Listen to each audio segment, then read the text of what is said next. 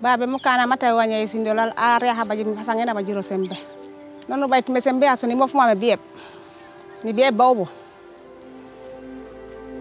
Mokameni mamang gusen may waria gu baji. Walla il netami ay mim may mbiguju guro. Gogu jume ko kan jambi go belen wafa si jawlal wobne bu bagnenul ciosane yo si palal go halolal to menis jawlal do. Mukana ma molal milli merore maturongal.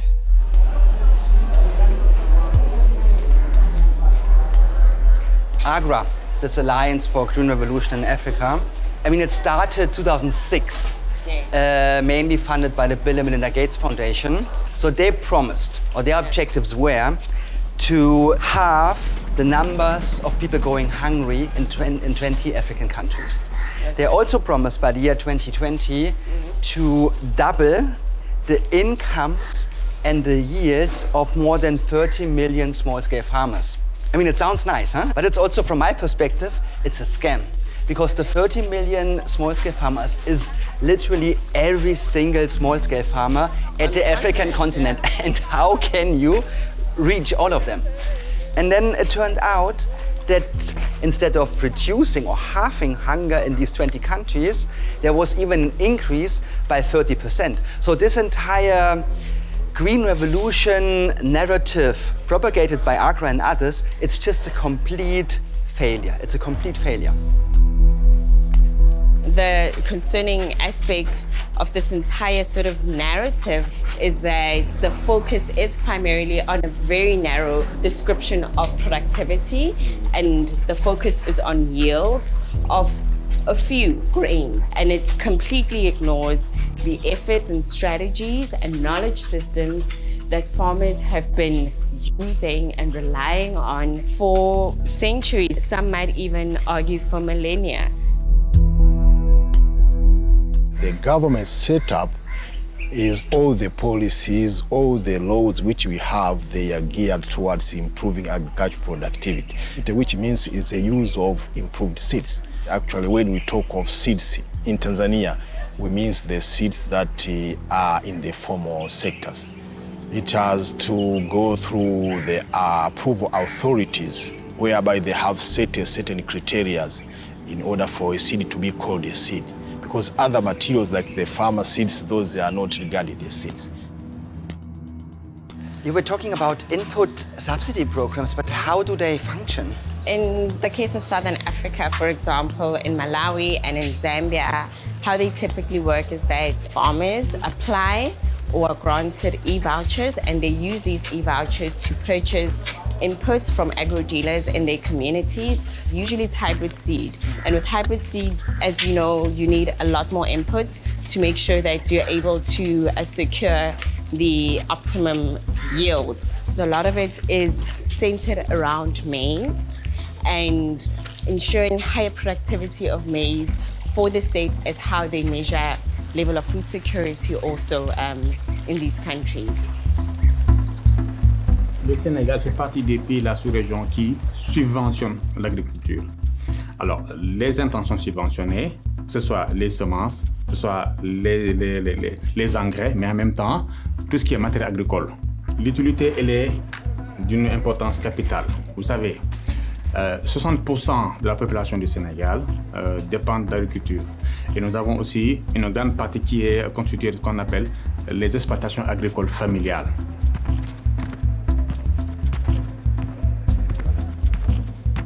Si on parle un peu sur le côté de la mécanisation qui est en train de faire de grands pas, l'État subventionne même les tracteurs à hauteur de 60%. Donc ça veut dire que l'État du Sénégal est en train de mettre en place toutes les chances du côté des populations pour que ces populations-là puissent vraiment avoir de bonnes productivités.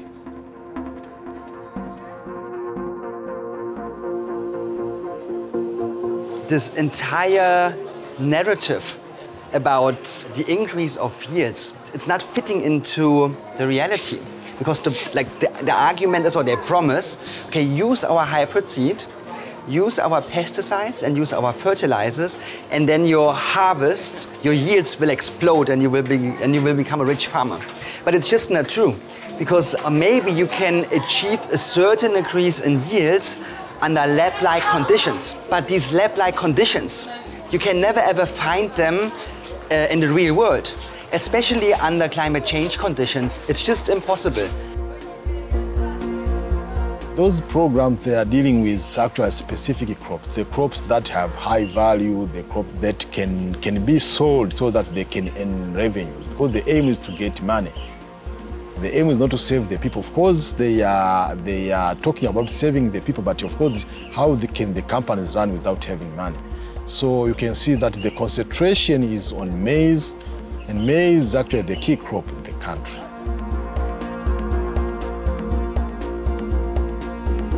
When you have foreign influence, we have money coming from outside, we have the seeds coming from outside, a lot of promotions that use this is the right material to use, and it increases our dependence on foreign organizations and those multinational companies.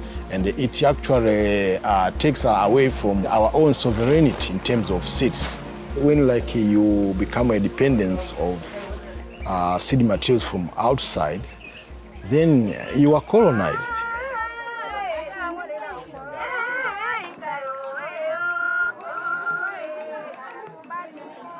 That knowledge, that whole knowledge about seed, totally gone, totally de-skilled. Farmers have been de-skilled because all you do is just go to the seed company. They know everything about seeds and they give it to you.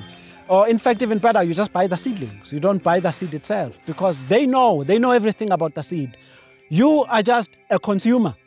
You are just a consumer. You have no knowledge of how does this seed perform. To have an intimate understanding and relationship with the seed, a respect with the seed and knowing how it performs. We've lost all of that. So the idea of reskilling, of learning is important because when everything else falls apart, these systems that have been shunned by the dominant system, they in for me lies our hope. This is the crack in the system. And that's why we need to save these seeds and protect them and work with them.